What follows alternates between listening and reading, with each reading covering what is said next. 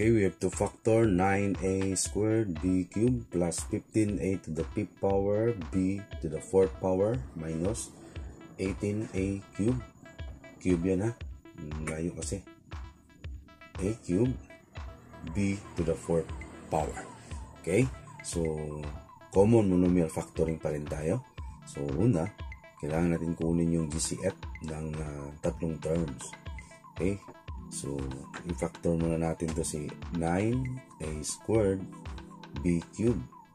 So factor natin si 9, that is 3 times 3. Okay, times merong dalawang a.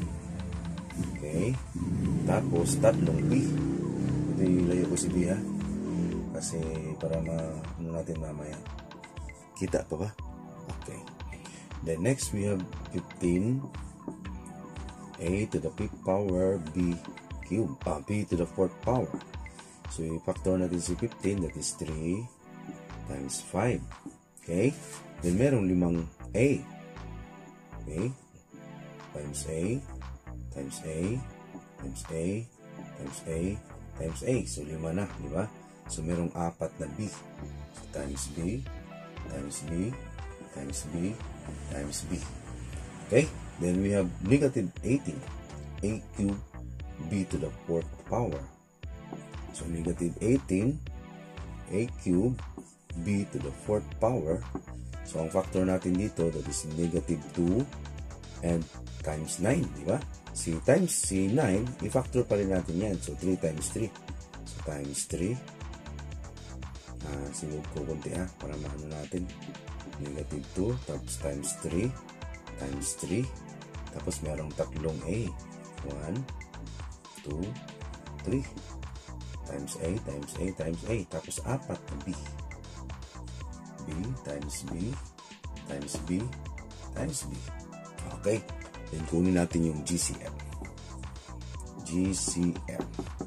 So yung common dito si 3. Okay, ito hindi na sila common. So merong isang a, merong isa pang a, so dalawang a. So dito isang b, isa pang b. Okay, tatlong b. So therefore, yung greatest common factor natin dito, si 3. Okay? Si 3 at saka dalawang a, ibig sabihin a squared. At saka tatlong b, ibig sabihin b cubed. Okay? So ngayon, ito na yung common factor natin.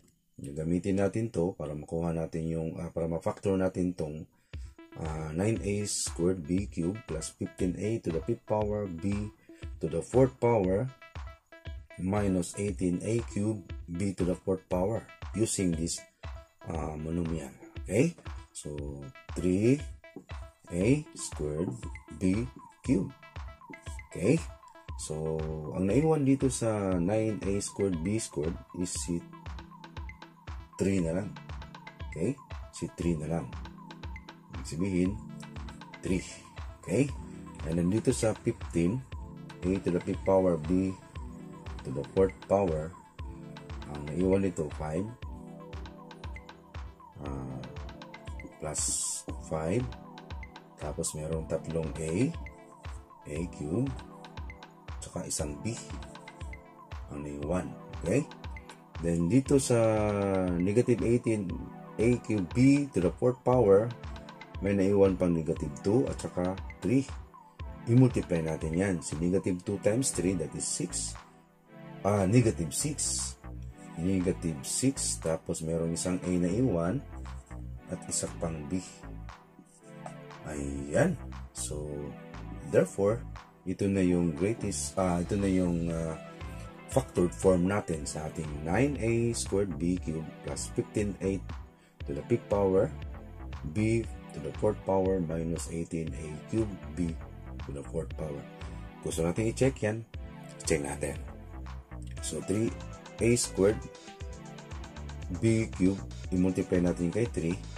So ang result niyan is 9. So 3 times 3, 9a squared b cubed. 9a squared b cubed. Tama? Then dito naman, i-multiply din natin yan, distribute natin. 3 times 5 is 15, di ba? So, a squared times a cubed, that is a raised to the power of 5. Kasi i-add natin yung exponent. And dito naman, so b cubed times b is equal to b to the 4th power. Ayan. Add exponent, merong exponent na 1 dyan.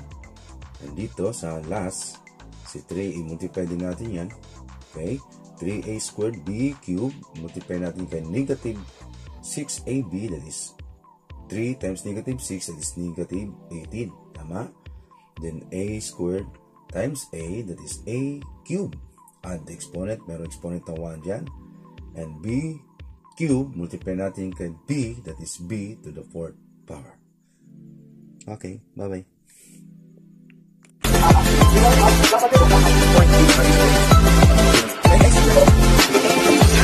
Next.